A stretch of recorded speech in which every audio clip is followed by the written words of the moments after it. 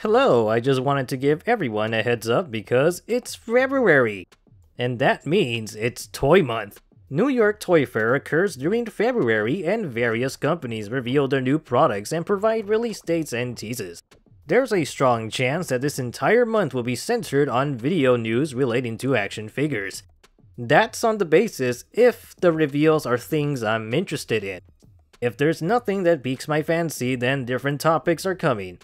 I'm already working on a different video that's not toy related or anime related, but it's personal related. It's about wanting to pursue aspirations. It's nearly done. But the problem is I have to draw some sketches and I want them to look good. I won't be releasing that video until I approve my own drawings, so things should be back to normal by possibly mid-March. I doubt there will be any activity on the first week of March because my sister and I have our birthdays coming up. Mid-March should be the end of the toy news stuff and a return to a somewhat active schedule. Thank you for listening, and thank you for supporting me, and see you next time.